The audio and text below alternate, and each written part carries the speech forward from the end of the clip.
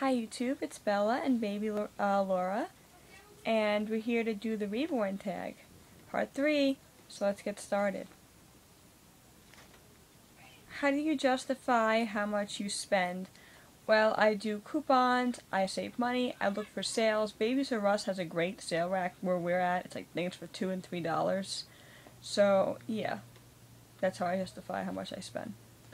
How much do you spend per month? As much as I can afford. Some months a little extra, some months not too much. I don't really spend usually more than $20 unless I'm buying a baby. What does your friends and family say? They think it's unique. Some people don't understand it. Some people think it's something cute. For the most part, they think it's something cute. I mean, who could resist this face? I mean hers, of course. Just say. Why do you collect babies? I always liked baby things when I was young. I'd go to the store with my mom and it would be like a routine.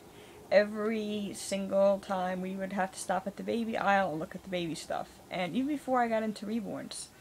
And she would enjoy doing it with me, and we would talk about when I would have kids and stuff. So yeah, we would do that.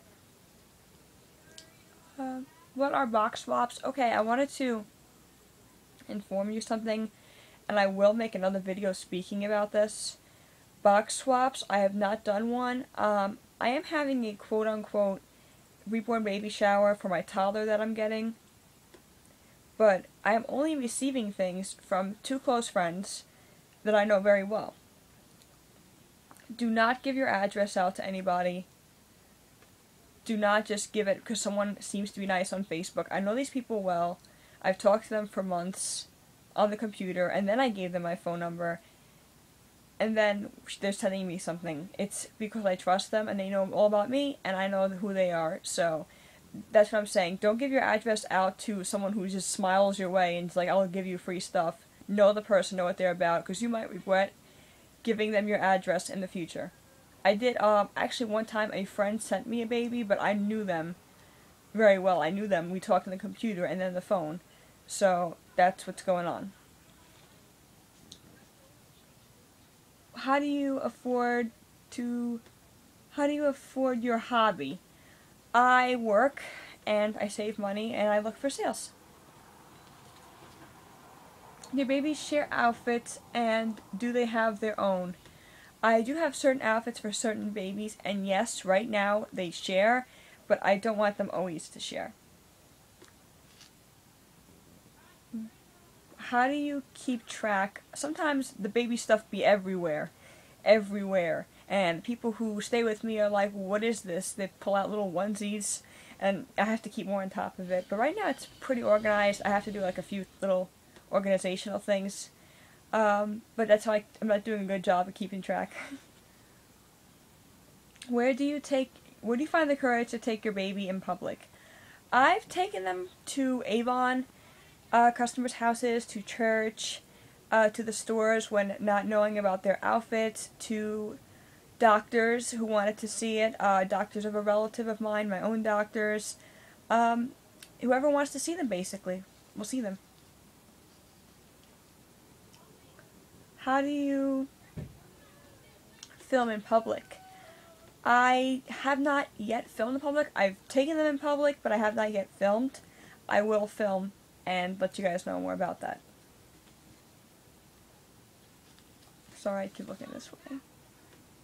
Did anyone ever say you're too old to play with dolls? Yes, I have an ex-manager who are very good friends, and she tends to be kind of on the serious side and sees things in black or white.